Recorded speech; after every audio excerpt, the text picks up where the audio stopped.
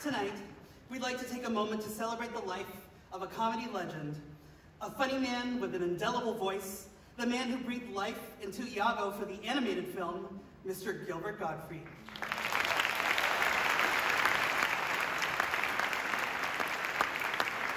I, along with 5 other actors worldwide, have the distinct privilege to bring Iago to life on stage. But I think one of the main reasons this character is who he is because of what Gilbert brought to the animated film. His comedy and that voice. That voice that the New York Times once said sounded like a busted Cuisinart. The first time I met Gilbert was on this very stage. The curtain had just come down, and out comes Gilbert from the wings, and he put his arm around me, and we snapped a few photos. But then, I pulled out this. The Aladdin VHS. And his eyes lit up like it was the magic lamp itself. He signed it for me, and it's still one of my most treasured possessions. Gilbert was really kind and sweet, and surprisingly soft-spoken.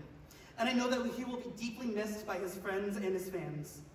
The Gottfried family posted on social media, although today is a very sad day for all of us.